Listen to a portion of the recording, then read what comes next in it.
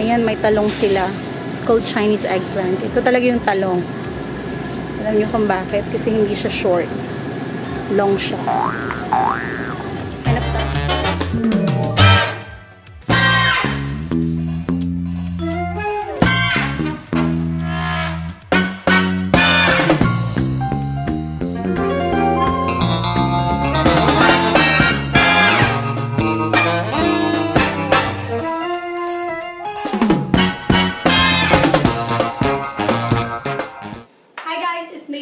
Welcome back to my channel.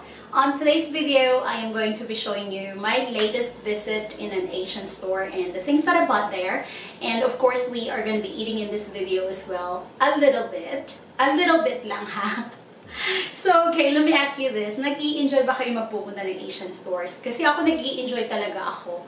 Alam mo ba yung pagpasok mo pa lang na amoy mo na kagad yung isda, amoy ng isda, alimango, hipon, kung ano-ano kaagad yung mga putahin na iisip mo. Like a taste of Asia talaga. Diba? And for us who miss home, yun kaagad yung naiisip natin, yung pagkain.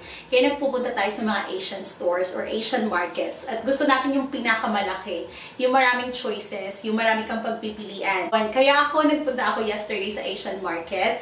At hindi naman talaga ako nag-shopping to the max, but I grabbed the things that I usually buy there. Ayan. Tapos yung mga nag-i-enjoy talaga akong kainin. But before I am going to show you what I bought, papakita ko muna sa inyo yung how the store looks like. And of course, before that, if you haven't subscribed to my channel yet, please don't forget to subscribe after this video. And thank you very much. Ayan. So ayan, samahan nyo na ako. Tara! So the place where they usually clean the fish, when you buy them here, it's closed right now because it's already past 6 o'clock. So they have lots of things in here.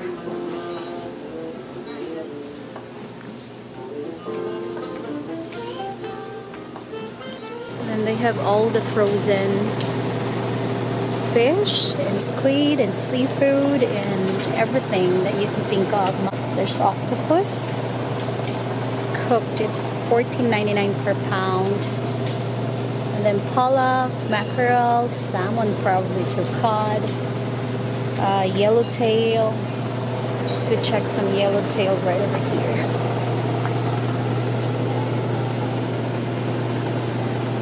Ayan.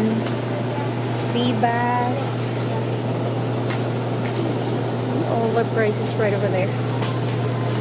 So you gotta have to check the expiration on when they were packed and so on. When are they supposed to be sold?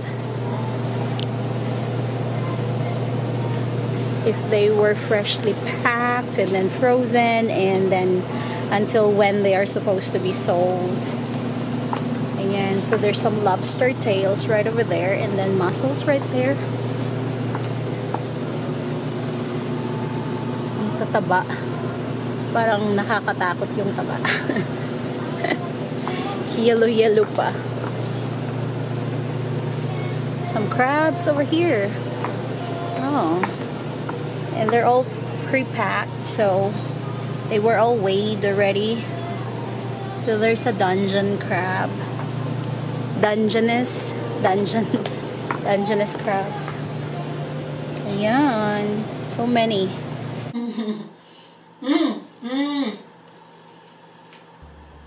Ang sarap. Ito siya.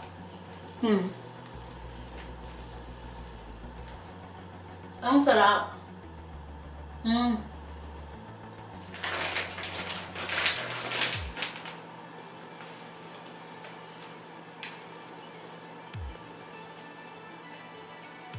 Ito yung first na hinahanap ko pag nagpupunta ako doon. Mga dumplings, mga ganyan, sections ng mga to.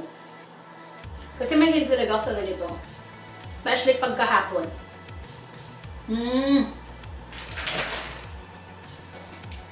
Sarap! So this is a must try. Pag gustong-gusto mo ng mga buns, mga dumplings, mga ganyan. Ayan, doon ka magpupunta. Although other big stores like Walmart and H-E-B carries that as well na. Yung sa mga frozen sections nila. Pero doon sa mga Asian stores, Asian markets, They always carry the best ones. Ayan. At syempre, mawawala ba ang mga ramen, di ba? Wala! Ramen! Go! Go ramen! Go ramen! Go ramen! Go! Yung ramen talaga hindi mawawala, guys. As in. So, ayan, dalawa yung binili ko. Ay, tatlo pala. Kinain ko na yung isa kagabi. So, ramen kimchi. Korean kimchi flavor. Ayan. So, diba? So, ito, meron siyang soup. This one is for the soup type. And this one is for yakisoba. So, ito for just parang pancit canton siya style. Wala siyang sabaw. So, ayan. Tapos, product siya ng Japan.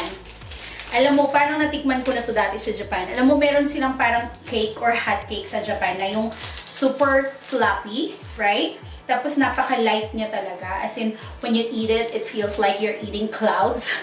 Parang nakakain ako ng clouds. Or di kaya parang cotton candy. So, this feels like it. When I go at the Asian store, hindi ko talaga to makakalimutan. Lagi talaga akong umiikot dun sa section ng mga tinapay at hinahanap ko to. Kasi as in, I love it. Tapos maliit lang siya, pero this is like $1.30. Which is not bad for a cheesecake. Sabi, fabulous cake that melts in your mouth. Ang sarap niya, guys. Kakainin ko sana siya ngayon. Kaso, busog na ako. Pero tikman natin. Papakita ko sa inyo. Just to see. Hindi pa pala ako busog. Kaso kumain ako ng bite. At kakain pa ako ng noodles. Ayan. So, let's see kung tama ba talaga ang aking sinasabi. Tama. Ang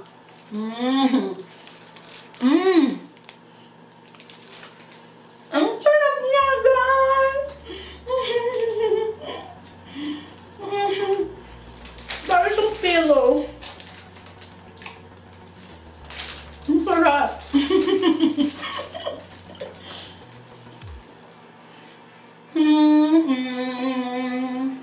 Kailangan ko ng kape. Kape. Sabi ko na, ititikim lang ako, pero masarap talaga siya. Ayan, idago ko na siya. So this pork belly, I got this one as well from the Asian market. So it's thick cut, which I love kasi may taba-taba siya. Oh, ayan. So fish, this one is something that you don't forget when you go to the Asian market. So either it's frozen, it's fresh, it's salted, it's dried. So they have tons of fish. So this one is salted Alaskan mackerel, and I just put calamansi. Ayan, so may mga buto-buto pa siya. I'll just leave it that way, and I'm gonna have to bake it for 30 to 35 minutes and then broil it a little bit. Ayan, so exciting! So ayan guys, tapos na akong kumain at magpakabusog. And kasalanan talaga to ng aking vlog pag hindi ako pumayat. Si Missy ang vlog. Thank you so much for watching. I hope that you enjoyed this video. And if you do, hit like. And please don't forget to subscribe to my channel. And I hope when you go to the Asian market next time that you will be able to try those food. It doesn't hurt to try as long as you check the expiration. Merong packed by or sell by, so make sure to check those dates. So thank you so much guys. I'll see you in my next one.